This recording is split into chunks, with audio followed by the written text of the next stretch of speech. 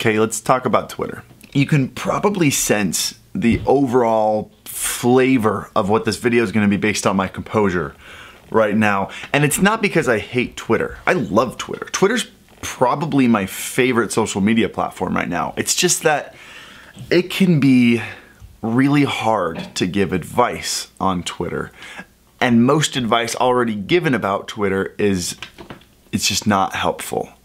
Twitter is such a strange platform. It's like an enigma. You can't really characterize what kind of content is on Twitter because everybody is on Twitter. You've got YouTubers on Twitter, Instagram models are on Twitter, journalists and politicians are on Twitter, billionaire CEOs are all on Twitter. Everybody's content is different. No matter what you make outside of Twitter, you're on Twitter. Which means that if I make a video on how to post on Twitter, there's gonna be exceptions for every rule or guideline that I give. I know this. I'm aware of it. So don't bother posting in the comments, this one rule is wrong because this thing. I know. So really that means the only way I could make a video that no one can argue with me on is if I give like specific don't do's. Like don't say racist things, you know? And does that really help you get better at the platform than you were before? No, not at all. Plus there are racists on Twitter, so someone could still argue with me there. I love Twitter because it's an intimate platform. You get to see inside the mind of these billionaire CEOs. You get to see their fleeting thoughts that they think and want to share with the world before any self-control can tell them, hey, you know, maybe don't say this to the world. Things like, you know, you get to see someone like Elon Musk write, I love ramen. It's fascinating. So let's get this camera set up in the normal spot and let's have a conversation about what it means to be more effective on Twitter.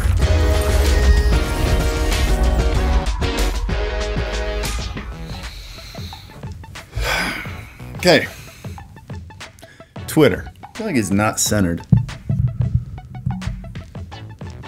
That's better. Okay, I've got 9 things I want to talk to you about, and none of these things are like, okay, what to put in your bio, what to make your profile picture. That stuff is arbitrary. There's a bazillion videos out there. This is not straight either. There's a million videos on that kind of stuff out there. I want to talk to you about your content. What kind of stuff you are tweeting. And by the way, guys, if you enjoy videos like this, make sure you like the video and also hit the subscribe button for you and for me, for both of us, for us. Hit the subscribe button. And the number one most important thing that you can do to tweet better is to understand the platform and how content is viewed on Twitter. And don't shut off the video because that was vague. I know I'm about to explain it. Look, let's take Twitter and let's compare it with another platform whose content is a little more tangible. Let's take YouTube. YouTube is a searching and browsing platform. You find nearly 100% of your content by either searching for it or by browsing the recommended feeds of said searched video or of your own homepage or subscription feed, or either way, nearly all the content digested on YouTube is either searched or browsed, right? And that changes the way that you create YouTube content. It means that the 2 most important things that you can do are SEO, which is search engine optimization, getting your videos to show up at the top of a search result feed, or B, making your title and thumbnail the catchiest so when people are scrolling past 100 videos, they stop at yours. Those are the 2 top priorities. But on Twitter, it's very different. Yes, there's a browsable function to it because you're scrolling through your timeline. It's a little different, but for the most part, what you see are the things that people share and interact with. You see retweets, you see replies, you see conversation threads that have happened over the course of minutes or hours. That changes the way you post to this platform. And I know this first one's kind of vague. We're gonna digest this down and pick it apart piece by piece with all the later, the other 8 things that we're gonna talk about. But for the most part, it's important that you recognize things like this is not a searchable platform, which brings us to point number 2, which is usually a big mistake. Hashtags. I want you to think about the last time you actually used a hashtag and found a tweet that you interacted with because of that. It happens, and I know there are the outliers out there that are like, I use hashtags all the time. You are the exception, not the rule. While not useless, hashtags often cause more harm than good. Okay, let's see if I can help you look at this objectively. Look at some of your favorite users on Twitter. how many hashtags do they actually use? Probably either few or zero. Social media analysts have actually come out and said that using more than 2 hashtags lessens your engagements on your tweet.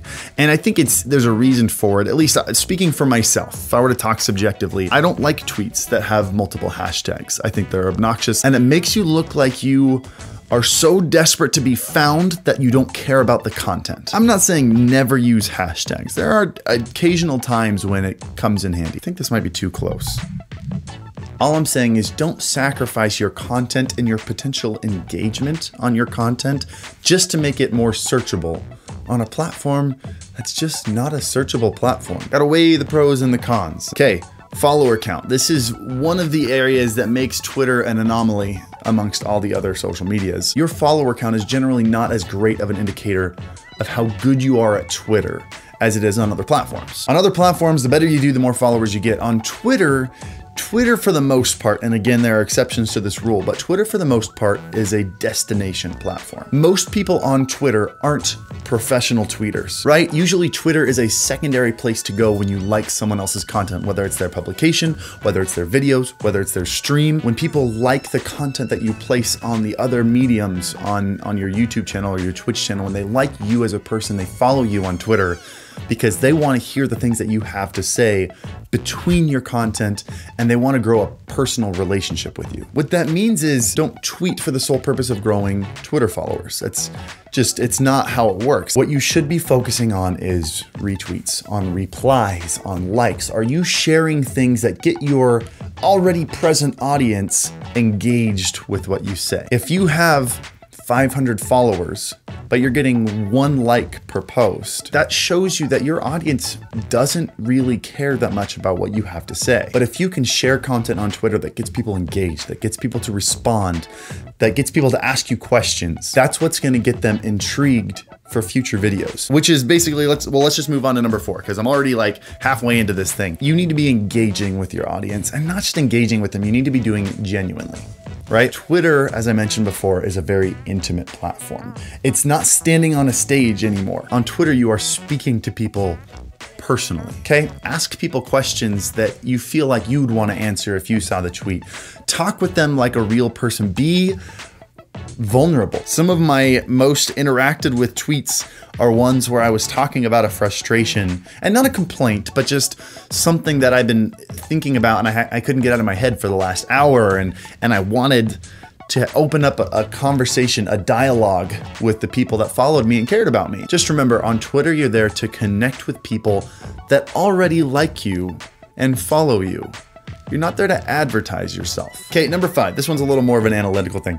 Use media in your tweets. Add a picture, add a GIF, add things that move and add color to their timeline. People are scrolling past 100 tweets a minute. You need something that's gonna make them stop. So putting something sparkly on their timeline is gonna make them pause and read what's attached to it.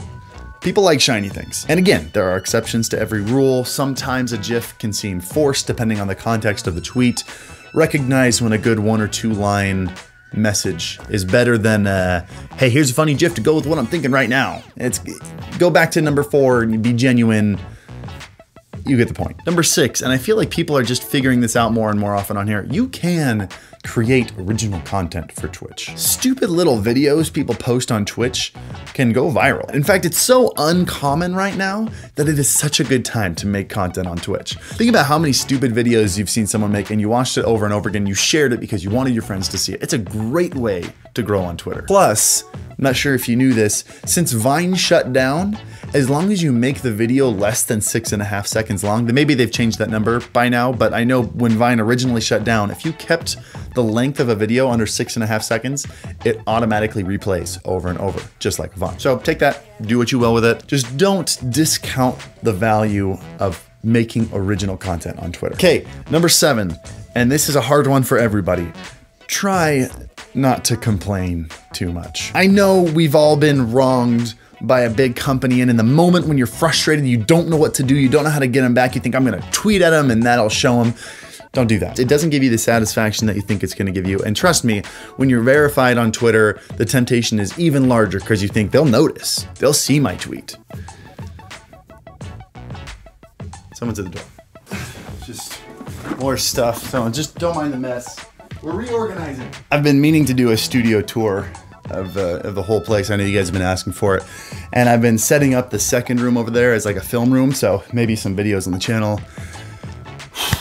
I gotta do more cardio. Anyway, complaining on Twitter. I know it feels like justice when you publicly shame a big company who wronged you, but to the user reading your tweet who wasn't on the phone with an idiot from, you know, insert company here, you just kind of sound petty. And it's not gonna get you what you want. The company's just to respond with, oh, we're sorry to hear you had a bad time. Please DM us if there's anything we can do to help.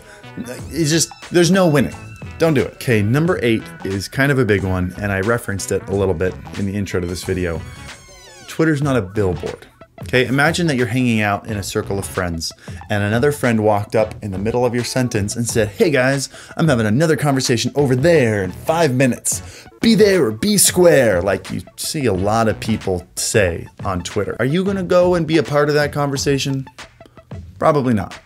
Right, that's just obnoxious. Every once in a while you should announce that you're going live on Twitch or that you've posted a new video, but when it becomes this place where your tweets feel like an advertisement for your content rather than a supplemental conversation to go along with your content, people are gonna stop reading, people are gonna unfollow, people aren't gonna care. It's important that you recognize, again, and I know I've said it like 5 times, Twitter is a place for conversation.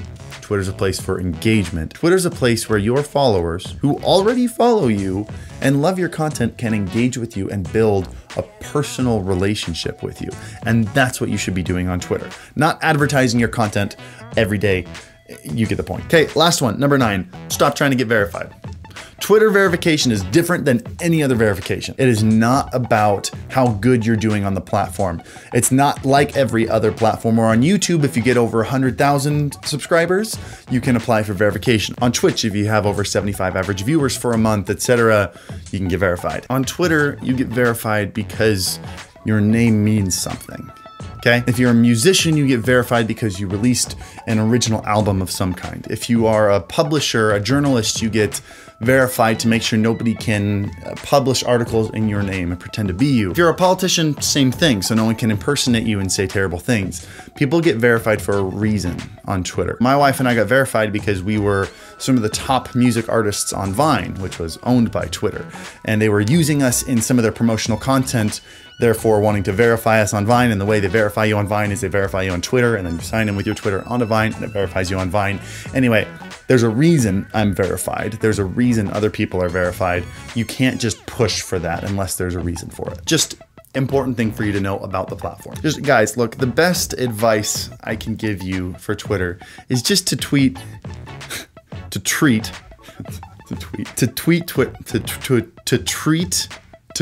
Twitter like a conversation you'd have in real life. If you can imagine yourself saying something to a friend and making them laugh and beginning a whole conversation, that's the kind of stuff you should be tweeting. And everybody's different, and everybody's conversations are different, and that's what makes Twitter so amazing, is there's no one type of content that works.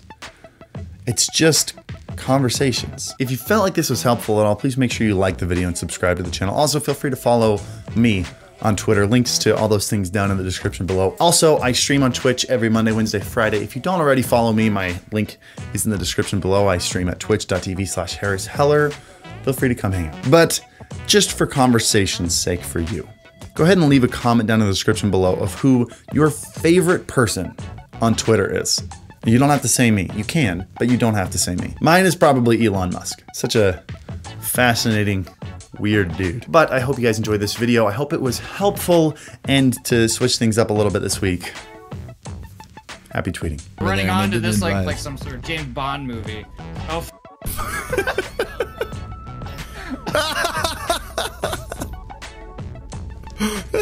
Let's see if I don't make the same mistake.